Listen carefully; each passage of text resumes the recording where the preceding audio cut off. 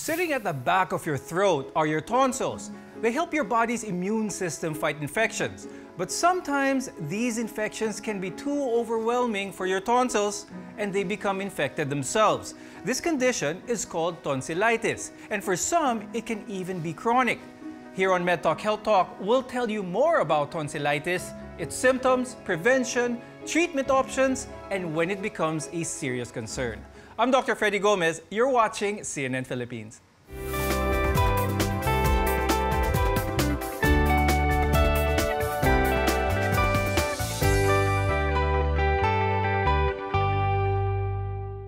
When you go for a checkup, have you ever wondered what your doctor looks at when they examine your mouth?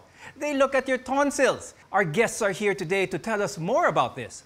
With us is Dr. PAULO CATINDIG. He's an ENT head and neck surgeon at the Makati Medical Center. And we're also joined by Dr. Juliet Valderas, a cardiologist and consultant at the Philippine Heart Center. Thank you both for joining us. Tonsils are often perceived to be of little importance, but actually these small organs play a role in protecting our health. So what exactly are your tonsils for? Dr. Paulo, could you please explain? So basically, tonsils is part of your lymphatic tissues. It is part of your immune system. When we say tonsils, actually, most of us would know that tonsils is the one that we see at the back of our throats. But most of the time, aside from the two palatine tonsils, we have other tonsils as well. It's located at the nasopharynx, that's what we call the adenoids, two at the eustachian tube, the tubal tonsils, and one at the base of the floor. So basically, these tonsils function for immunity. It enhances our immunity and protects us from any viral or bacterial infections. That's right. So again, as Dr. Paulo mentioned, your tonsils are part of your immune system and part of your body's first line of defense against infections. But when they become infected, then you have tonsillitis. Now, what's also important to note about tonsillitis in general is how often it occurs in a certain time frame. So basically, you have your acute and your chronic tonsillitis. So, unahin muna natin ang acute tonsillitis. Dr. Paulo, pag sinabing acute tonsillitis, anong ibig sabihin nito? So when we say acute tonsillitis, usually it's sudden in onset. Patient would experience fever, sore throat, dysphagia or dinophagia, cervical lymphadenopathies, and sometimes kids would have drooling as symptoms and high-grade fever as well. Let's talk about pag sinabing chronic tonsillitis. Bakit ito importante rin malaman? Actually, when we say chronic, it's recurrent. So basically, here in the Philippines, what we follow as our guidelines is if patients would have 3 to 5 times in a year of repeated tonsillitis, we usually note that as chronic or recurrent tonsillitis already. And whatever the type of tonsillitis, the symptoms usually remain the same. Dr. Paulo, what are some of these symptoms na common talaga with tonsillitis? They would have high-grade fever. Patient would feel pain when they swallow. They have difficulty in swallowing as well. Some patients would have cervical lymphadenopathies or yung nakakapang mga kulani sa liig ng leeg nila. Then at times when patient would see, syempre ngayon dahil nahihirapan tayo and patient is gusto nilang tingnan agad, patient would look at their throat and they would see some white patches or parang may mga nana doon sa likod ng lalamunan nila. And those are possible signs and symptoms of tonsillitis. Dr. Juliet, let's remind our viewers, kahit saan tayo pumunta ngayon, there's always a temperature check at the entrance. What does a person with a fever have? Ano yung average temperature nito? The accepted correlation for a true fever, especially ngayong may COVID, is a temperature more than 38 degrees. So yan po ang endorsed by Department of Health as relevant fever for it to be significant. In today's world, if you're feeling sick, a lot of you will immediately think that it might be COVID-19. Hindi naman natin masisisi yung mga tao na mag-alala dahil sa mataas na kaso ng COVID-19 ngayon. Dr. Juliet, could the symptoms of tonsillitis be confused with that of yung mga simptomas ng COVID-19? Yes, of course, kasi we know that the virus stays in the mouth and it's actually the reason why it is transmitted. And that is the reason why the swab is taken, because in COVID, it's really in the oral pharyngeal, in the tonsils where it stays. That's why you have nasopharynx, you have a nasopharyngeal swab. So the first thing to think, especially in a pandemic, is this COVID or not? Yes, and so while tonsillitis and COVID-19 may share some symptoms, there are other symptoms like a swollen tonsil or maybe enlarged lymph nodes that are maybe unique to tonsillitis. Dr. Paulo, do we have to worry about tonsillitis being contagious? And if so, could you explain to us how tonsillitis may be passed on to another person? Actually, in terms of pathogens, still the most common pathogen for tonsillitis is the viral infections. So most of the time for kids, when mapapansin natin yan, for kids na nagkaroon ng sakit ng lalamunan today, tomorrow the entire family would have it already. So as much as possible, try to practice food hygiene. Try to avoid sharing utensils when eating if ever there are symptoms already. Most cases of tonsillitis are caused by viruses, as Dr. Paulo mentioned. And in fact, up to 70% of the cases are caused by viruses, just like the common cold or the flu.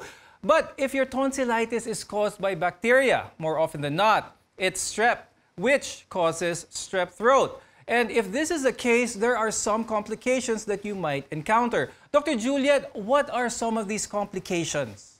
Of course, the complication of strep throat, which is bacterial, is rheumatic fever, which develops in a susceptible host within 2 weeks after an acute onset of tonsillitis. Bacterial tonsillitis is also highly transmissible. That's why overcrowding is a factor for the increase in rheumatic fever, rheumatic heart disease in the country.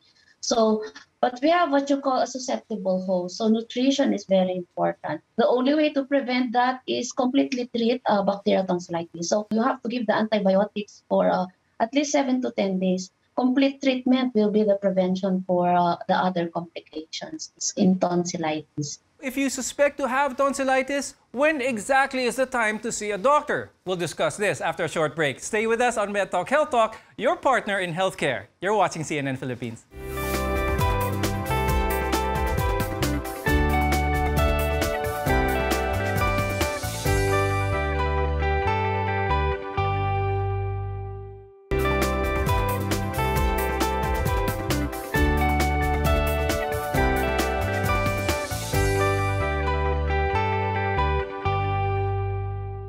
Welcome back to MedTalk Health Talk.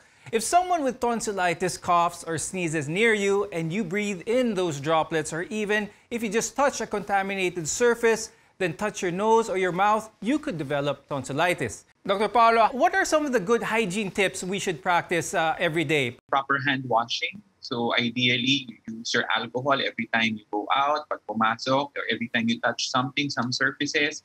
Please try to practice good hygiene. For now, cover your mouth when you sneeze, when you cough.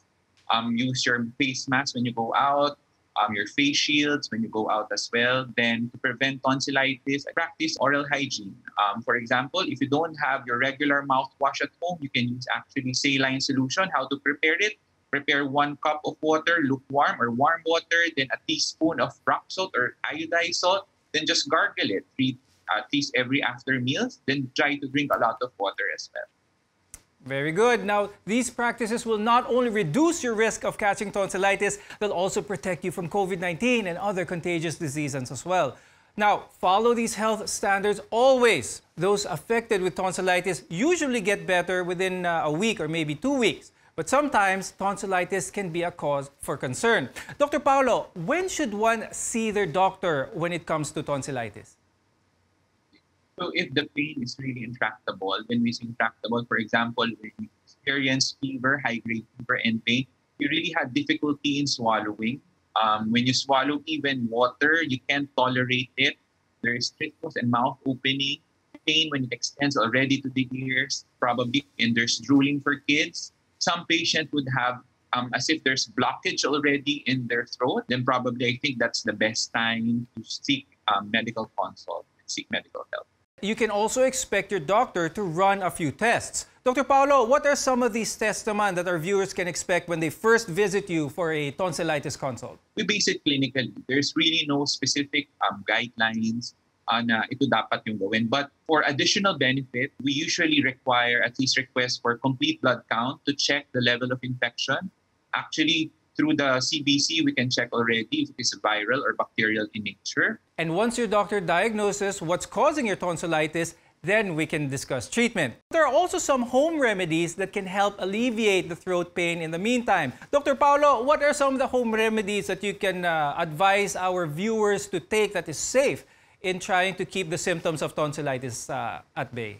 So most of the time, viral infection is self-limiting. So you can actually treat it for the first 2 to 3 days. For oral hygiene, you can actually drink a lot of water. You can actually take some teas, put some honey in it. The honey can also has its anti-infective properties that we can use. Water with saline solution can be of use. And your mouthwash, your typical mouthwash, your povidone iodine solutions, your chlorhexidine mouthwashes can also help. Dr. Paulo, how about if tonsillitis is caused by bacteria as seen when you requested your complete blood count? How will this be treated naman? So for bacterial infection, if it's really a bacterial infection, then probably that's the time we start your antibiotic. So the most common antibiotic that we prescribe here in the Philippines is the penicillin-based antibiotic. So penicillin-based, yung tawag natin is mga amoxicillin. The most common generic is amoxicillin. You'll be prescribed with it. Or co-amoxiclav is the other one. That's right. And always remember that itong mga antibiotics na to must be prescribed by your doctor. So kailangan din tapusin ang dose ng antibiotics. Sometimes we feel better on the 3rd or 4th day, but your doctor prescribed your medicines to be taken for 7 days. We must take the full described treatment. Dr. Juliet, explain natin what happens kapag hindi sununod yung tamang duration ng antibiotic treatment. Okay, ang tawag mo doon is suboptimal treatment. And suboptimal treatment is the most common cause of rheumatic fever. So pag sinabi nilang 7 days, it has to be 7 days because if you don't complete for 7 days, it will induce a lot of antibiotic-resistant antigen. Hindi nako-cover o hindi completely treated. And that will be the base for future complications of rheumatic fever. So actually, how do you know it's bacterial? We endorse that you check and then check for the lymph nodes. If a lymph node is present and you don't have a doctor near you, take the antibiotics but not 7 days. To ensure treatment, we recommend 10 days of treatment for all tonsillitis. Because yung untreated, that will be the cause for rheumatic fever in children and even in adults. Yes, napaka-importante talaga yung time frame of taking the antibiotics. Yes. Dr. Juliet, marami rin nung nagtatanong, kapag nakalimutan nila, honestly, nakalimutan nila yung dose nila, maraming iba dyan nag-double dose on the next time, yung iba naman. What should they do? What would you advise the viewers to do if they forget a dose of antibiotics? If they forget the dose, then it's okay. Just keep it, then continue with the next one. So ideally, you have 1,500 milligrams per day. If you are unable to take it every 8 hours, the earliest time you can take is after 4 to 6 hours. So example, nakalimutan nyo and then wake up early in the morning, then you can take the last dose. When does surgery become an option? We'll discuss this after a short break. Our goal here on the program is to keep you on the path to good health. You're watching MedTalk Health Talk on CNN Philippines.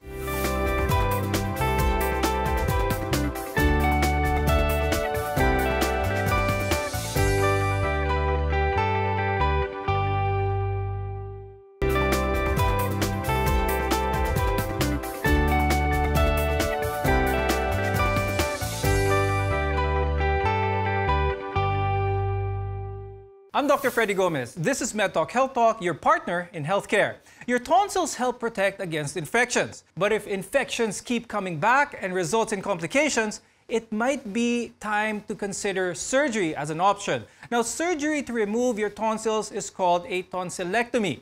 Dr. Paulo, please tell us, when will a tonsillectomy be recommended by a physician? Tonsillectomies are being recommended for, number one, if there is, again, recurrent tonsilitis. If the patient would have 3 to 5 times in a year of throat infection, that is an option for the patient already for their tonsils to be removed. Now, for kids, if the patient would have current ear infection together with their recurrent throat infection, adenoidectomy with tonsillectomy is recommended. If your doctor recommends a tonsillectomy, remember, It's a procedure that is done fairly frequently, but it is still a major procedure nonetheless. Dr. Paulo, can you explain to our viewers, kapag tinanggal naman ang tonsil sa loob ng bibig, maraming nagsasabi na hihina sila or hindi dapat tatanggalin dahil mas magiging sakitin sila. Is there any truth to this? You can safely remove your tonsils without affecting your immune system at all. We should remember that aside from your tonsils, you have your other lymph nodes as well that makes up your entire lymphatic tissue. So it is safe for us to remove your tonsils without much of that complication. And with that, someone who will need a tonsillectomy will have their heart cleared. Dr. Juliet, bakit importante na ma-clear ang isang pasyente for tonsillectomy with their heart when malayo naman ito sa bibig, sa tonsils? Anong connection nito? We do a 2D echocardiogram for these patients kasi with the recurrent tonsillitis, the valves of the heart could have been affected. Meron tayong tinatawag na echocarditis wherein there are mild valvular insufficiencies may indicate heart affectation into rheumatic fever, echocarditis. And then kailangan niya ng prophylaxis after. Another thing is with chronic tonsillitis, nagkakaroon ng pulmonary hypertension. The pressure in the heart increases, especially yung mga those who have chronic tonsillitis, they have snoring and it has created enough or significant obstruction. What we do now is yung sa sleep study to document obstruction. And it's very important to do the tonsillectomy to prevent obstruction to the airway. After a tonsillectomy naman, Dr. Paulo, what can a patient expect? Pwede na ba silang kaagad bumalik sa trabaho, back to normal na? Nowadays, because of technology, we have the ablators and the lasers and the cauteries, which lessen the pain to the patient and would lessen the amount of time that the patient would be admitted. But still, on my personal opinion, I would still let the patient rest and recuperate for at least around 7 days. Then I would then have them cleared for another week. So probably at least give them 1 to 2 weeks of rest. Once everything is done, the operation, the tonsillectomy has been done, can the patient expect to have any more sore throats in the future? When I tell the patients on doing the entire procedure, I always tell them that their tonsils removed, that you don't have any more infections of the throat. Now, we usually have other parts of the throat that can still get infected. For example, at the back of your throat, there's what we call the pharynx, and that is called, we call it pharyngitis. But in terms of frequencies of infection, since the most common part of the throat that is commonly infected and that's getting enlarged, the palatine tonsils, we still remove it. So at least if before, mga 3 to 5 times in a year, now we can expect at least once a year na lang or once every other year. And that is pretty normal still. Yes, that's very true. And Dr. Juliet, kapag ang isang tao ay nag-undergo ng tonsillectomy, how big of a risk is rheumatic heart fever now? So sabi ni Dr. Paulo, the incidence of tonsillitis is decreased. So in non-susceptible individual, so wala na po siyang decreased ang risk. The important thing is if the heart got affected before the tonsillitis, merong mga ganon, di ba? They think that since the tonsils have been removed, the heart is safe. So it's important that the heart has been safe before the tonsillitis. Otherwise, if the heart has been affected before the tonsillectomy, then you still have to have follow-up with your doctor. Ang follow-up na to, we're not talking about 1 week or 7 weeks. The follow-up for the heart which got affected after a tonsillitis is until 18 to 20 years of age. So in children, it has to be stressed that a simple problem of tonsillitis can lead to a chronic problem until they get older. So complete treatment for tonsillitis is the very important prevention. So 7 to 10 days of antibiotic will prevent heart disease in the next adult life. And remember, before anything, talk with your doctor to find the best suitable approach for you. Thank you, cardiologist Dr. Juliet Valderas and ENT Head and Neck Specialist Dr. Paulo CATINDIG for joining us today. We appreciate your time very much. We're here to help build a healthier future for you. I'm Dr. Freddy Gomez, and thank you for watching MedTalk Health Talk on CNN Philippines.